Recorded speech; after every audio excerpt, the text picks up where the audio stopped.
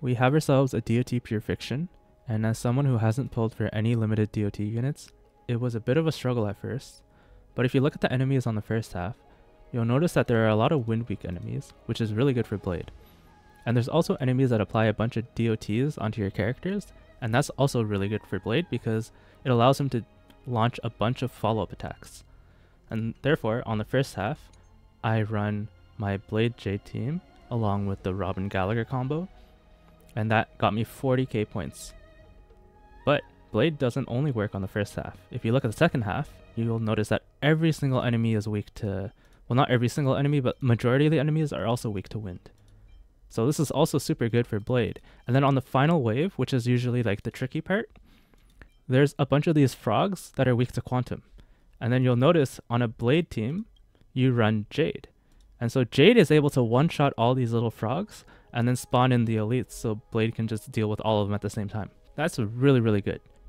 If I run Blade on the first half, I'm obviously running my Acheron team on the second half because that's the unit they're trying to sell, Acheron. But when I run Blade on the second half, then I'll need Gallagher for my first half Hemago Super Break. And so Gallagher can't be used on this clear, and so I replace Gallagher with Bronya.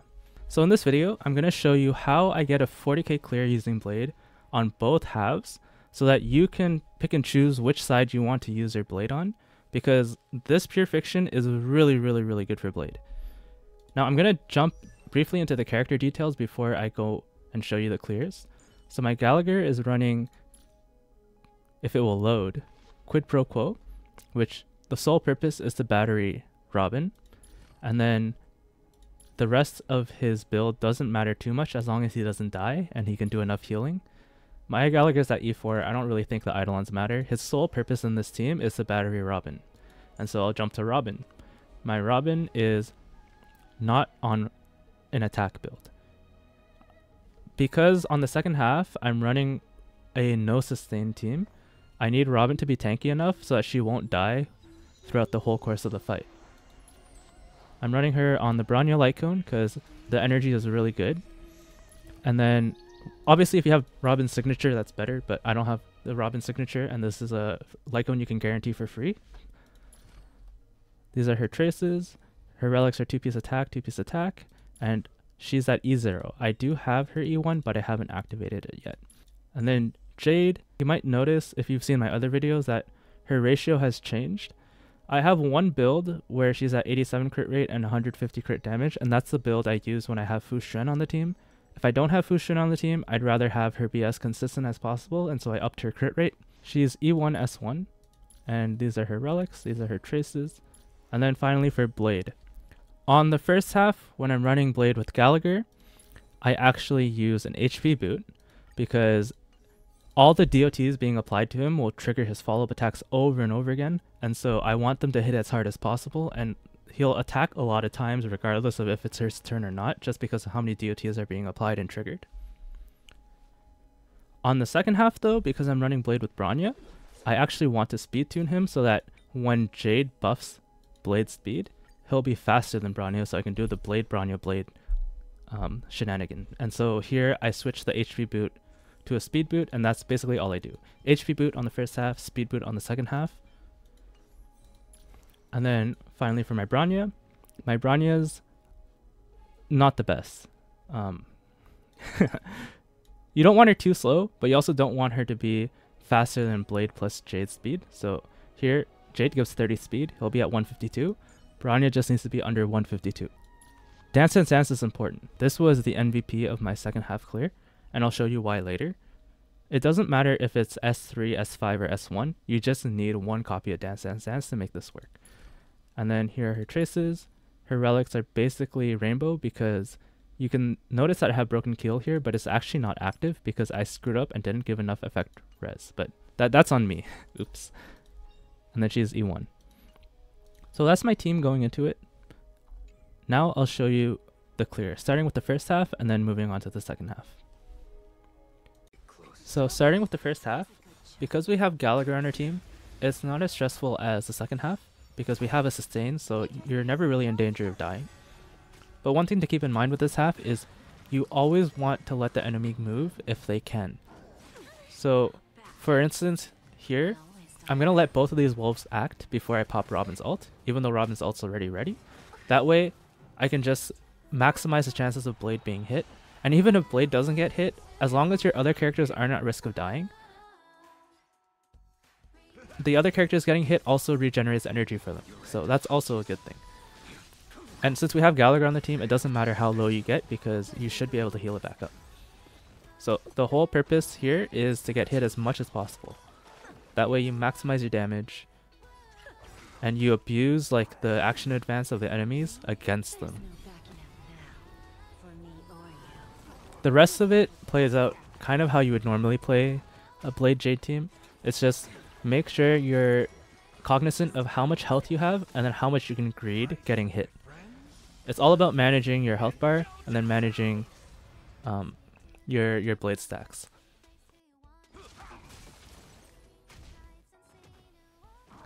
I think the trickiest part is at the final wave, so all of this so far is probably straightforward and there's nothing too special to note here. But just notice like how quickly Blade can do his follow-up attacks, and every time Blade does a follow-up attack, Jade can also launch one, and so this is a really good combo. A blade knows that paradise may savor it for me. And now he's ready to launch another one.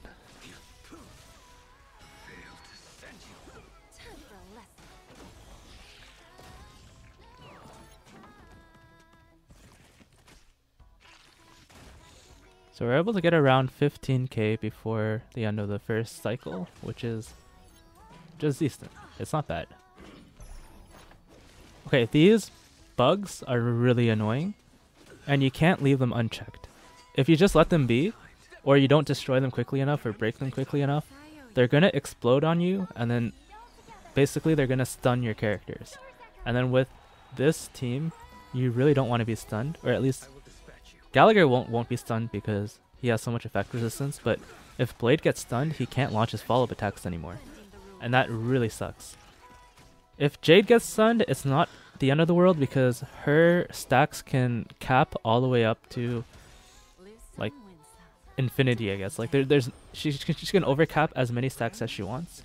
So her being stunned isn't the end of the world. But with Blade, he can't do that. So you really want him to do a follow-up attack whenever he can. So I'm making an effort to try to kill them as soon as possible so that I don't get exploded onto, but I don't think I can guarantee that here. That paradise may be unreachable. Savor it for me. Yeah, one explodes and then Blade is stunned. So I used Gallagher here to free him up. But I'm gonna get blown up again, right? Yeah, but I didn't get stunned this time, which was really lucky. I think that's a case of RNG working in my favor. Okay, but now we're on the final wave. And so here, there's a bit of decision making. It's basically if you think you can handle it, you want to advance the enemies as much as possible. If you don't think you can handle it, you need to make sure your Gallagher gets to go so you can heal your team before they die.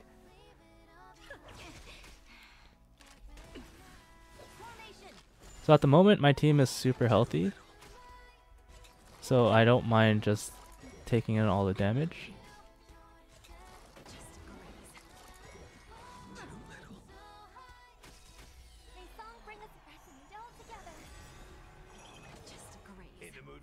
And then I use Gallagher to heal my Robin, and now Robin goes back into her ultimate.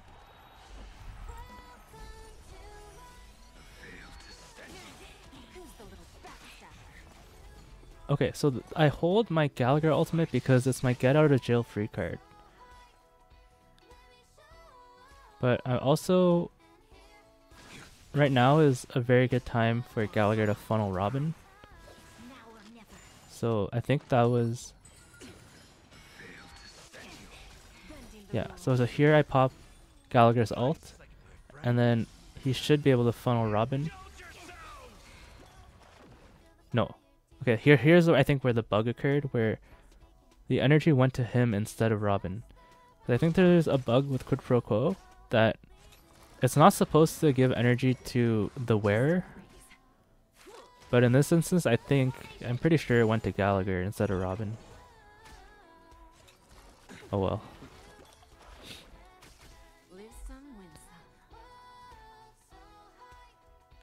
I don't think I played it incorrectly, I just think I got unlucky there, but like with everything, you're unlucky at points, but you're also lucky in other points, so. This half, there's not as much to really worry about other than just maximizing Blade's follow-up attacks and then making sure no one dies. It's not super exciting, but it's really fun seeing Blade get 5 stacks immediately when he takes his turn. So here, when he's about to move, that's 5 stacks immediately into a follow-up attack. A blade knows no mercy. That paradise may be unreachable for me. Savor it for me.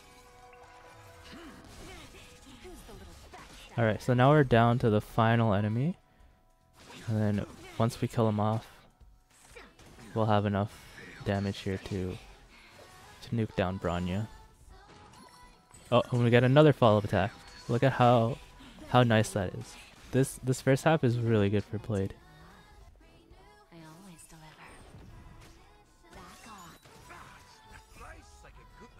Do I break Bronya here? I think I can. Yeah, that's nice. And then I wonder if I can, yeah, Robin ult. I guess I'll greed a Blade attack first, and then I'll Robin ult. Yeah.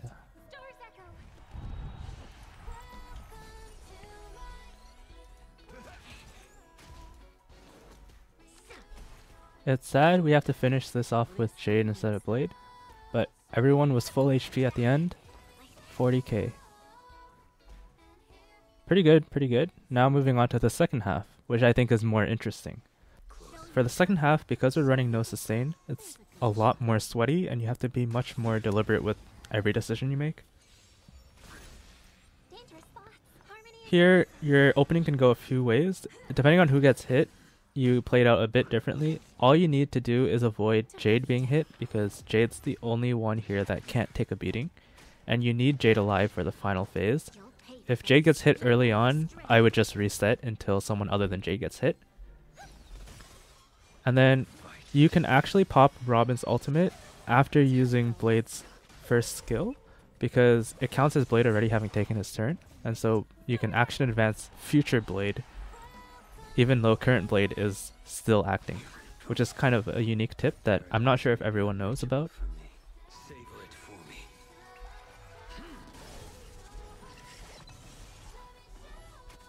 So the way I organize my team is Blade's the one I want to be hit the most, and then followed by that, they're in order of who wants to be hit.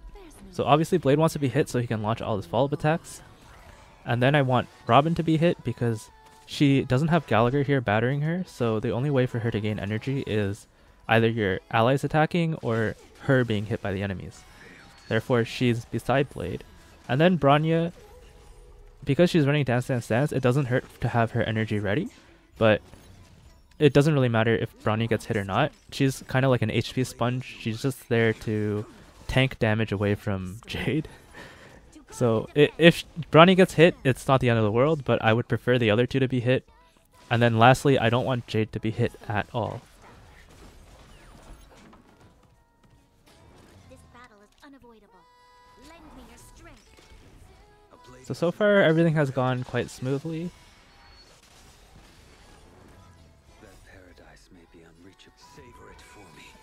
And then the important part is getting to the final phase.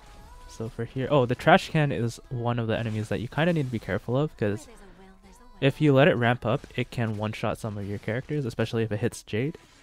And so I try to make it so that I can kill off the trash can, but obviously if the trash can attacks, the best target is Blade. So I got lucky here.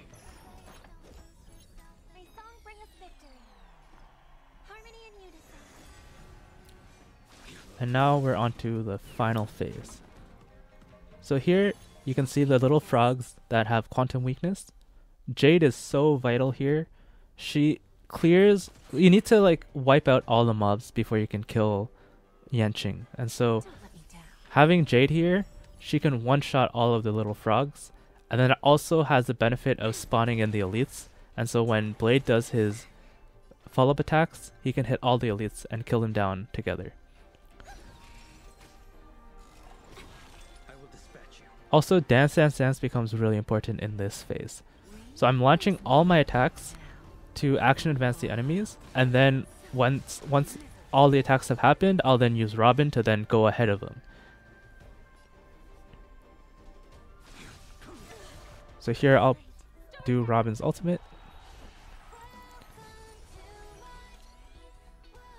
And then with Bronya, I'm going to build the skill point and then prepare her for a Dance Dance Dance. So I'm going to hit an inconsequential enemy, and then I'm going to launch Blade's attacks. So I'm pretty sure I'm going to Blade ultimate here into a follow-up attack, into a Jade follow-up attack, into a Blade basic attack, and then I'm going to use Bronya's ultimate to Dance Dance Dance Jade in front of the enemies. That way I can do all of this before the enemies get to go. Yeah, so here Blade's basic We've entered the storm. into Bronya's Dance Dance Dance, and now Jade gets to go in front of the enemies. So that's the value of Dance Dance Dance in this team. When everyone is at 0 action value, Dance Dance Dance will just rearrange the turn order so that your unit can go first. And now here we just pray that Jade does not get one shot. And so far everyone's hitting the other units, which is good. Okay, well Jade got hit by the little frog, but he doesn't do much damage, which is fine. And then Bronya got stunned, but it doesn't really matter. Jade's the one that matters the most in this final stage, so yeah, Blade's getting hit a lot too, which is really good. Oh, we got hit again. Damn. Okay, I got really lucky on this run.